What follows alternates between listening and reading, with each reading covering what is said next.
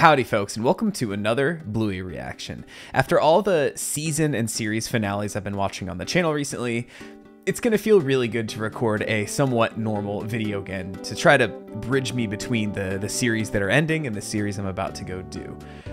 Today we're going to be doing, once again, 2 new episodes and 1 revisit. I did not hear anything negative about this this kind of format last time, so I'm going to stick with it for a while because I'm really enjoying throwing in the repeat episodes every now and again. But what we're going to be watching today, the 2 new episodes are Wild Girls and Stickbird. I don't know anything about Wild Girls, but Stickbird I've seen some posts here and there about, some discussion here and there, so I'm excited for that one. It seems to be a pretty popular, well-liked episode from this most recent batch. And the one episode that we're going to be revisiting today is Army. We had Cricket last time, a very Rusty-centric episode, and another one here with Army. I made a poll with 4 episodes. I did have, once again, Army ran away with it, but at least the other 3 were a little bit closer than the first group. Eventually, I'm gonna have a competitive poll, people, I promise. But until then, leave episodes you'd like to see me revisit in future ones of these below. And I guess just one more programming note. I know that the 28-minute episode, the 28-minute long episode of Bluey is coming in April, I believe.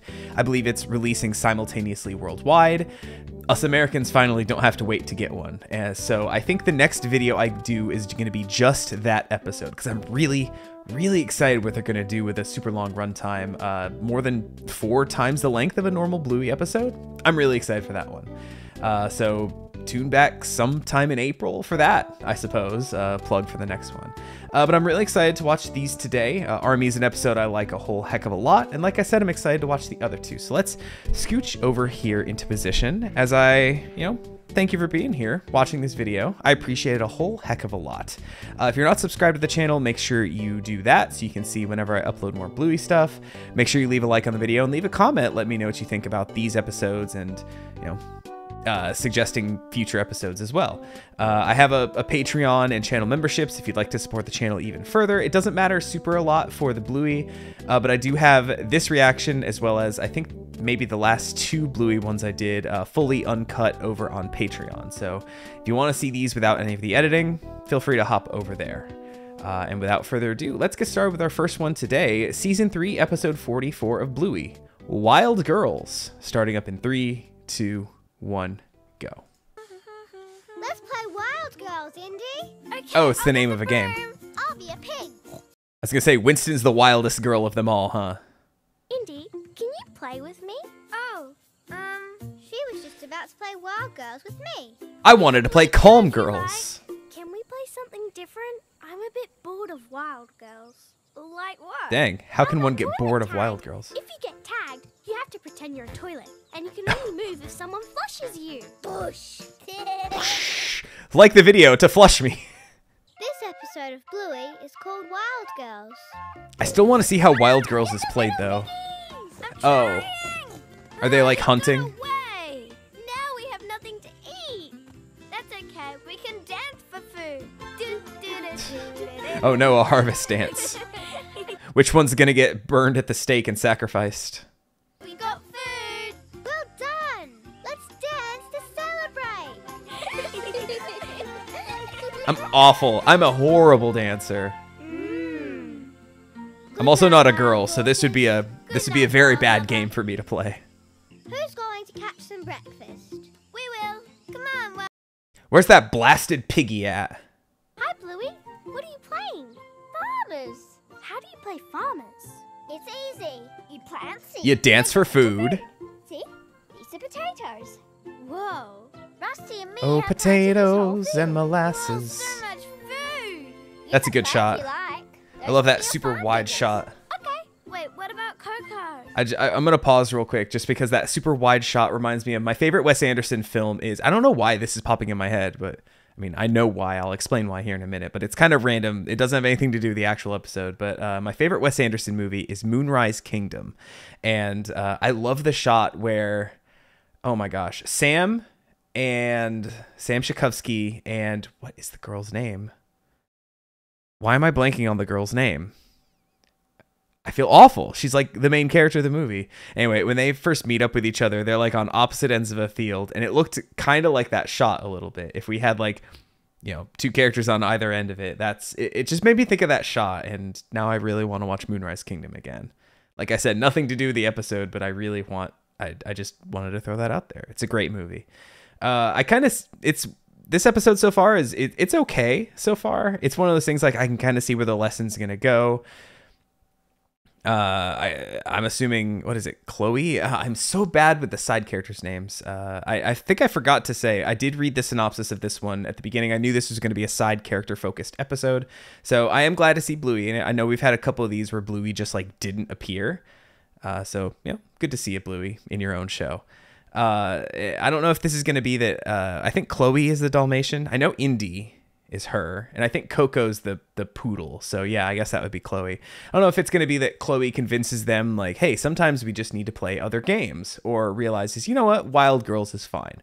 I don't know how it's going to go, but it's probably going to go one of those two ways, but we'll see. There's still quite a bit of episode left. Coco, you have to come with me. There's a new game everyone's playing. It's called Farmers. Are they wild farmers? But you said you'd play Wild Girls with me. Oh, yeah.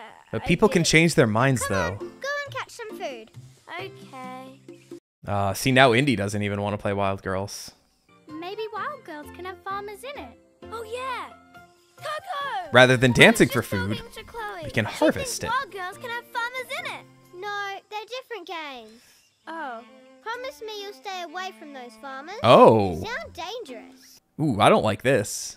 I was gonna say, we know Coco's mom is really, really sweet. Hey, Indy, look. We've got From a scarecrow. from Come Baby see. Race. Oh, does she have to decide whether it's the scarecrow or the pig? No, because the pig is a scarecrow. Now we have no food for the winter. Guess we'll die. Game over. But Calypso says games can change if they need to. Yeah. Calypso is wrong. But Calypso's Absolutely never not. wrong. Is Indy gonna run away? That little piano melody sounded a little Breath of the Wild-y, a little bit. Breath of the Wild? Breath of the Wild Girls? Indy? Shoe clothes. Aw, we got a farmer now. Ooh. Aw. It always makes me sad when they cry like that in this show. There's gotta be some solution to this, right? Some sad howling. Oh, Calypso. Calypso, You came out of can nowhere. Indy play with me? What do you love about playing Wild Girls? And I love dancing with Indy. You can do all that in farmers, Just right? like playing with Indy. Aw. Do you think you could scare a scarecrow? Oh, is she gonna be a crow? Oh, that shot's incredible, actually. The little musical drop, too. The pink witch of the woods. Hey, Coco's not a pink witch. No, she uses that to... Wait. Games change. Oh, no, look. This corn is shriveled up. No, Indy, it's too dangerous. Don't worry. I used to be a wild girl. Aw. Well, Mother, I'm back. Daughter, I brought you food. Oh, so she's still playing both. Look at those. Thinks you're the pink witch of the woods? Well, maybe I am. Yeah. Games change. Games can change. There we go. Thank you. Aw. Do you want a quick dance? Yeah. Yeah. Oh, that was cute at the end. Overall, not my favorite episode of Bluey, I would say. I'm trying to focus on what I would even say the lesson really was. Like, yes, there was a little bit of what I was saying earlier about the, you know, games change, let people play whatever they want, kind of, sort of speak. But it was also just kind of like, I guess Coco realizing she just really likes to play with Indy, but then Indy was kind of still playing both games. I don't know. It was a little bit muddled in there. It was, you know, it was just a fine episode. Nothing too crazy. It wasn't super funny. I don't know. It was, you know, to be quite honest, that was one of the lower tier episodes of Bluey for me. It didn't really make me feel too much, and you know, you kind of hate to see it sometimes, but you know, not every episode can be Army, if I can find it. Okay, I found it. It took me way too long to find Army. I definitely skipped past it at first when I was just looking through the season 2 stuff. But this is, like I said, this is the one that won the poll on my community page. So, hey, like I said, be on the lookout for those whenever I'm going to be filming another Bluey video where I revisit one. I'm going to put a poll out there to have you vote on which one it is. Army far and away won, which I'm happy for, even though someday we're going to watch Calypso. At least we got a little Calypso in the last episode, but man, someday I just really want to watch that one in a video. Like, I just think that's such a sweet episode and I love it. So do me a favor, next time you see a poll, vote for Calypso, please. But Army, this is an episode I've seen a couple times. I think I'm in danger of crying in this one. I'll explain why as the episode goes on. But I just think this is a really sweet, lovely episode, and I'm really excited to watch it and talk about it with all of you. Unlike, when you watch an episode blind, sometimes it just doesn't really do much for you, kind of like Wild Girls did. Army's gonna make us feel something here, so I'm really excited to watch this. So let's hop into it. Is season 2 episode 13, Army, starting up in 3, 2, 1, go. Mom! Hey, Jack! Oh, How was your first day at your new school? Good. Oh, I forgot that was literally his first day. And I couldn't sit still, as usual. Yeah. Come on, Jack. Can you sit still, mate? Yes, Dad. Did you remember your hat? My hat. Where's my hat? Ooh, look. I already have things to say. Jack, your hat? I forgot it. Jack. What are we going to do with you, mate? Jack's still not sitting still. I'm gonna wait until this scene's over to kind of get into Sorry, it. I forgot. Why can't you do your toes? I don't know. Okay, I'm gonna pause it right here already, just barely into this episode, because I said I'd get into it, but just right there, I just want to talk about the difference between the dad and the little sibling. The dad, he did tell his kid to sit still, which, if your kid's doing something kind of distracting or something you just genuinely just don't really want them to do, it's fine to ask them to not do something. Like my kid screamed in the car today for no reason. We said, hey, can we not scream in the car? That hurts mommy and daddy's ears. And then, the little sibling, of course, is saying, like, why can't you just do as you're told? The father, at least here, is displaying a lot more like tact, kind of. Like, I know, like, sometimes if your kid's doing something for the millionth time and you keep telling them not to do it, it can be frustrating, right? But good on the dad for still just saying, like, hey, could you sit still, buddy? That's a fairly reasonable request. But I do want to, what kind of colors my interpretation of this one is my child has not been diagnosed with ADHD, but has been diagnosed as autistic on the ASD spectrum. It's a very mild case. They're saying he's gonna have a very successful life, probably, most likely. It's a very, very mild diagnosis, but from what we've heard, autism and ADHD often go hand in hand with each other, and we've noticed a lot of kind of hyperactive tendencies from him. And so this episode kind of, like I said, even though we don't have the official diagnosis, we're pretty sure that it will come someday. So watching this episode, I can't help but see my own kid a little bit in Jack. So that's kind of, I'm already just thinking about it. It's like getting me a little choked up. But that's just to let you know my perspective watching this episode. That's kind of what I think about when I watch it. So let's carry on. Get ready to watch me cry again. Then we got to school, and I met my teacher, Calypso. Well, hello. You must be We stand Calypso too here on this channel. I'm Jack. Jack can't sit still or remember anything. And there we go. The little sibling being I like, think you should go and play with that red kelpie down there. Okay, bye, Dad. and she immediately knows like who to partner him with. Rusty. Can I be in the army? Well, maybe. Can you do as you're told? No. Yeah. I'm not good at doing what Attention! On the left. I do like that. So also just to pause once again right here. I love that, I guess Jack, sometimes you don't always want to listen to your parent, but you'll listen to somebody else, right? And he keeps hearing that from his younger sibling. You can't sit still. You can't do as you're told. I also love how realistic it is. When I was a kid and my mom turned 40, apparently I went around telling everybody, my mom is 40.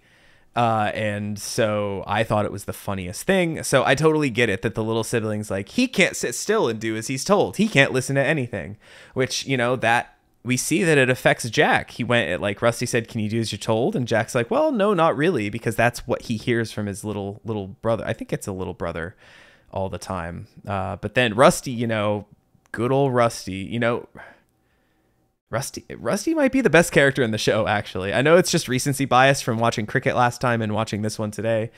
God, Rusty's just such a good kid. And he didn't wait for Jack to give any of his excuses or anything. He just immediately said, attention! And got going playing. Like, I don't want to listen to this. I'm going to make a man out of this kid. And I kind of love that. On the right, march, hop, hop, hop, oh, salute. Yeah, you can play. See, he can do as he's told. And I love that in Cricket, we actually see Rusty's dad, which I did not know was voiced by one of the Wiggles. Thank you all for telling me that in the comments. But from now on, keep track of your equipment. Yes, Sergeant. Hop, Pup. Rusty took me into the bush to learn all the army stuff. And to compare to another episode, There was heaps of hand signals. stop. just like last time when I was talking about Moonrise Kingdom, this one makes me think of Forrest Gump when they're in It says, Vietnam. Move over there.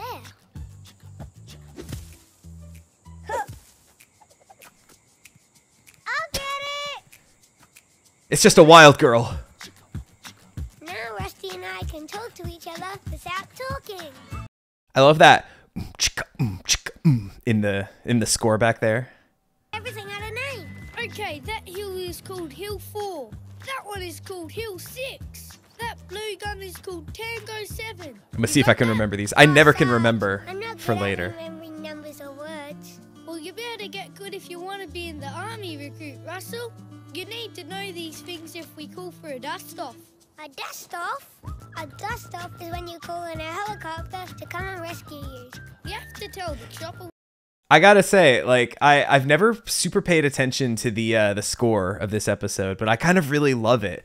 We never get a lot of vocalizations in there, but like I said, I mentioned the kind of in the background, and then the whistling as well. You know, the music in the show is phenomenal, but like I just said, we don't often get this type of stuff, vocalizations, like music made from people, basically from people's voices. Yeah, we've had singing in a couple episodes and all that kind of stuff, but like this is so wholly different, and I'm just noticing it for the first time. I guess that's what happens when you know are sitting here watching with headphones on by yourself as opposed to sitting on the couch eating cereal next to your kid, right?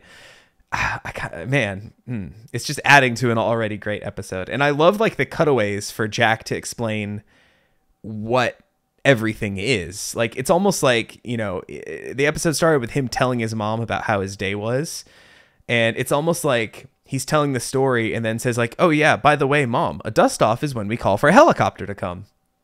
And I love that it's, you know, he mentioned at the beginning, like, I can't pay attention, I can't follow orders, but these cutaways show that he's actually learning and paying attention and can repeat the information that he's taken in. Rusty being the best character. But the funnest bit was the sentry duty. It's when you were guard. You have to be on the lookout when the other soldiers sleep. And I love that the kid with I ADHD loved it. loves the sitting still part of Army. I was really good at sentry. You're really good at And that he's really good at it too. Thanks, Sarge. He said when he comes back, he's got to bring me some condensed milk. Ah, I love condensed milk. Can't you just buy condensed milk at the store though? Scariest bit happened.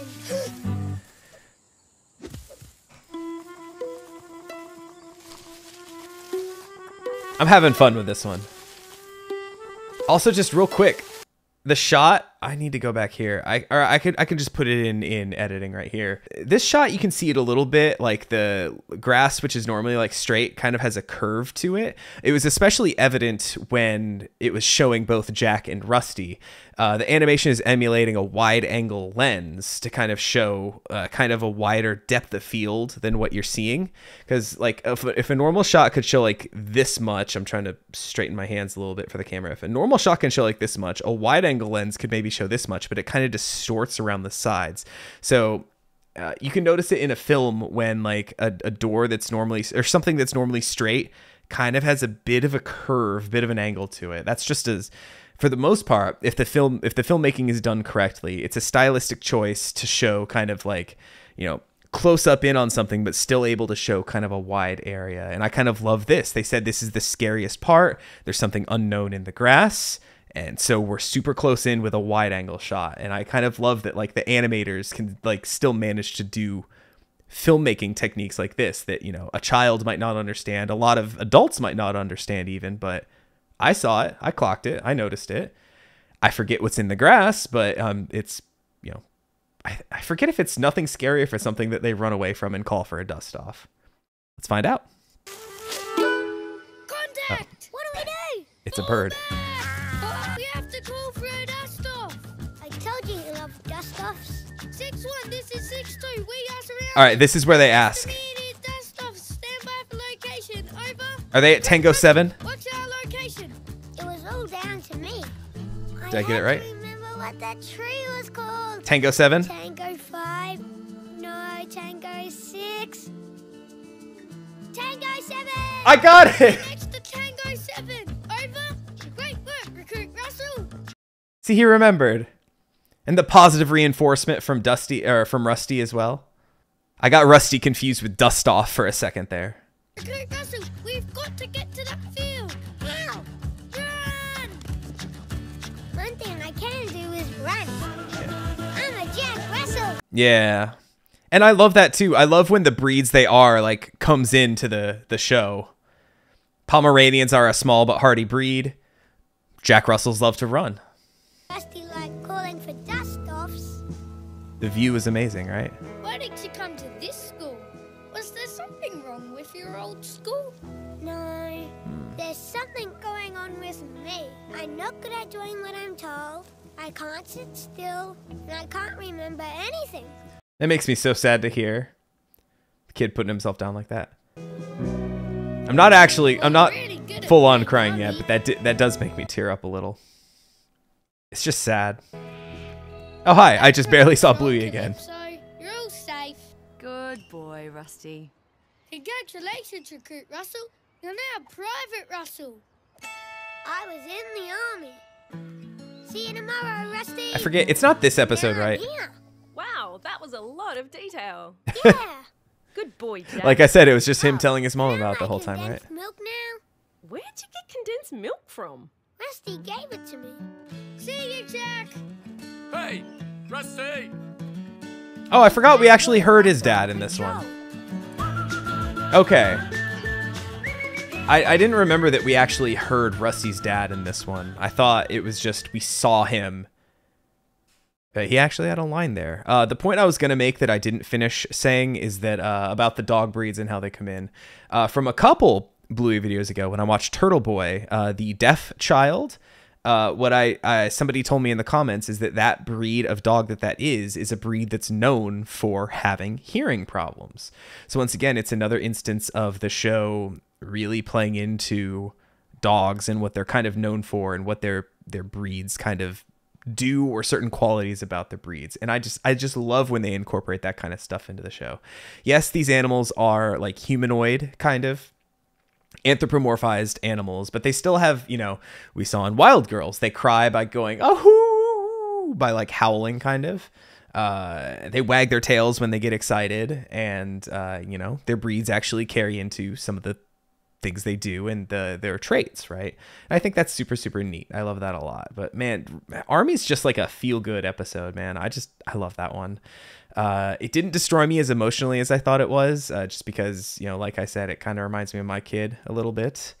Yeah, it's just a good, solid episode, man.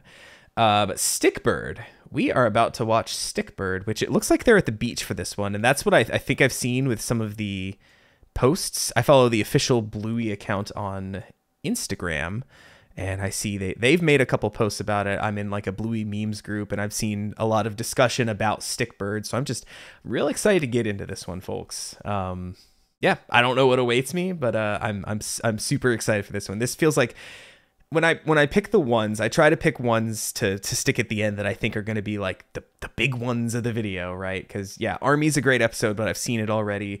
Wild Girls, you know, I put it first because I'm pretty sure I saw another post in that same Bluey memes group that said, does anyone else just not like Wild Girls very much? I was like, oof, I got to pair that one with a good one. So here's to hoping Stickbird is great. I'm sure it will be. But season 3, episode 41, Stickbird, starting up in 3, 2, 1, go. This episode of Bluey. Oh, wow. Stickbird. Straight into it. Is that the first time they've ever done that? I want to watch the beach sometime too. That's like for a rewatch. That's another really fun episode. I like it a lot. Oh, is that an actual crab claw or is that just a toy? Also, I just love that they've forgotten about Bandit. Ooh. Also, See how far we can throw it. good to see the full family here. Not very far. Yep, that's accurate. Here, look. Oh, sorry, what? Nothing. That's Come on, kids. I'll teach you how to throw. that's interesting. This is the target. Now stand side on, like you're on a skate. Can Bandit not throw either? Also, my kid is horrible at throwing things. Lean on your back foot. Then you're gonna swoop. Use your whole body. Hey, not Chili just missed. arm. Yeah. Why do we have to learn to throw properly? So you can throw things really far. Just not in the house, please, for the love of God. I need better sticks. Ooh, I bet there's some over there. Can I go look? Yeah, you go. Is Bandit just... Dad, race me to that stick. Dad. I was just gonna say, is he just gonna be a character Sorry, PNG, just like, Let it go, babe. You're missing all this. let it go? You want to race, do you? Yeah, race it go. Hey, what? I I was gonna say, he's busy being a beautiful mermaid. Oh, bingo. You're too quick for me. Oh, Dad, look. It looks like a bird's head. Looks more like a pterodactyl to me. Can we make a stick bird? Yeah, righto. Hopefully that looks like it's snapped Bandit out of his funk a little bit. That's just kind of weird. Oh, maybe that's what the lesson's gonna be in this one. When you're doing things, you can't focus on being sad. Unless the thing you're doing is making you sad, like when I finished Owl House last week. Be happy here. You've got lots of other birds Oh around. no, he's pensively looking away. Dad. Let's try over there. Ready, set, go. Okay, there we go. Whoa, look at all these sticks. Also, my kid loves to race me. I'm gonna just pause right here just because of the race and everything. My kid's at the age where he's potty trained, but he's still I'm just talking so much trash about my kid. I'm so sorry if you're ever watching this years down the line, buddy. But he's at the age where he's fully potty trained, but doesn't always want to cooperate with, getting up to go potty. If he's like watching TV or if he's playing with his monster trucks or something like that, it's like, hey buddy, let's get up and go potty. He'll be like, I don't want to go potty. It's like, but you haven't gone potty in quite a while. I don't want you to have an accident. The surefire way to get him to go do anything, to brush his teeth, to go potty, to change from his pajamas to his day clothes, anything that he might not just want to initially do, say, bet you can't beat me to the bathroom, immediately he'll just start running. And then of course you let him win and he says, I beat you. And it's like, oh good, now that you're here, go potty. So it's, hey, a race, if you have a small child, a race is sometimes the best motivation you can ever give them to do anything. And plus then you don't have to give them a snack. You don't have to bribe them with anything. You just say like, race me. Good parenting strat. From parenting strat from Tallman, guaranteed to work. TM asterisk might not actually work, but give it a try anyway. I'll race you. Woo! Oh, more kids race. No, not the Stickbird. I'm gonna win. Come on, Cookie. Cookie. No. Oh, no. Oh, Bingo. I was gonna say, is Bingo just gonna like freeze up like Bandit did? They broke Stickbird. I know. Decapitated. Why would they do that? But when you put something beautiful out into the world, it's no longer yours, really. Oh, so close. Is that meta from the creators of the show? When you put something beautiful out into the world, it's not yours anymore. You got Bluey is ours now. Dad. Come on, cheer up, Bingo. You're missing all this. That is a beautiful beach scene. I can throw. Oh, Bingo's a bit upset at the moment. Mm. Upset and angry. Some kids ruined a Stickbird. Oh, I can show you a trick my buddy Mia taught me if you like. It's for after you're upset and angry. You have Is to this gonna make me collect cry? All the upset and all the angry. There's usually It's some in my heart. your belly or your neck. And always remember Ooh, to and your take- shoulders and your lower back. Yep. I feel that. Got all that upset and angry in your hands. What do I do with it? Do you want to keep it? No, I don't want it.